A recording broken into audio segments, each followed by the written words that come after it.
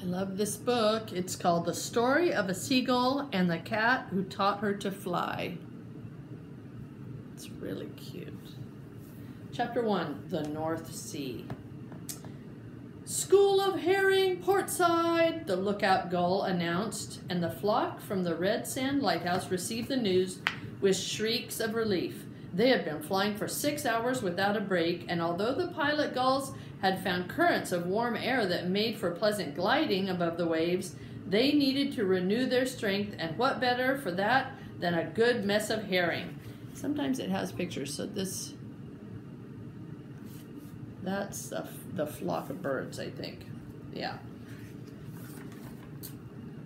They were flying over the mouth of the Elbe River, where it flows into the North Sea.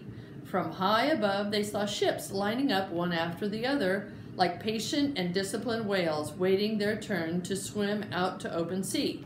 Once there, the flock would get their bearings and spread out toward all the ports of the planet. Kenga, a female gull with feathers the color of silver, especially liked to observe the ship's flags, for she knew that every one of them represented a way of speaking, of naming the same things with different words. Humans really have hard work of it, Kenga had once commented to a fellow she-gull. Not at all like us, gulls, who screech the same the world around, so they only have one language. You're right. The most amazing of all is that sometimes they manage to understand one another, her gull friend had squawked. Beyond the shoreline, the landscape turned bright green. Kenga could see an enormous pasture dotted with flocks of sheep, grazing under the protection of the dikes and the lazy vanes of the windmills. Following instructions from the pilot gulls, the flock from Red Sand Lighthouse seized a current of cold air and dived toward the shoal of herrings. Those are fish they're going to go eat. 120 bodies sliced into the water like arrows, and when they came to the surface, each gull had a herring in its bill.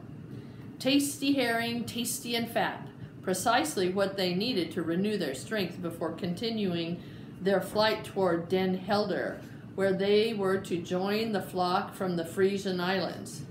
According to their flight plan, they would then fly on to Calais in the Strait of Dover and on through the English Channel, where they would be met by flocks from the Bay of the Seine and the Gulf of St. Malo. Then they would fly together till they reached the skies over the Bay of Biscay. By then, there would be 1,000 gulls, a swiftly moving silver cloud that would be enlarged by the addition of flocks from Belle-Île and Orion, Cape Machalcho, Cape Aljo, and Cape Penas. When all the gulls authorized by the law of the sea and the winds gathered over the Bay of Biscay, the grand convention of the Baltic and North Seas and the Atlantic Ocean would begin. It would be a beautiful time, Kenga thought, as she gulped down her third herring. As they did every year, they would listen to interesting stories, especially the ones told by the gulls from Cape Penas, tireless voyagers who sometimes flew as far as the Canaries or Cape Verde Islands. Female gulls like her would devote themselves to feasting on sardines and squid, while the males prepared nests at the edge of the cliff. There the female gulls would lay their eggs and hatch them safe from any threat. And then, after the chicks lost their down and grew their first real feathers, would come the most beautiful part of the journey, teaching the fledglings to fly in the Bay of Biscay. Kenga ducked her head to catch her fourth herring, and as a result, she didn't hear the squawk of alarm that shattered the air. Danger to port! Emergency takeoff! When Kenga lifted her head from the water, she found herself all alone in the immensity of the ocean. Dong, dong.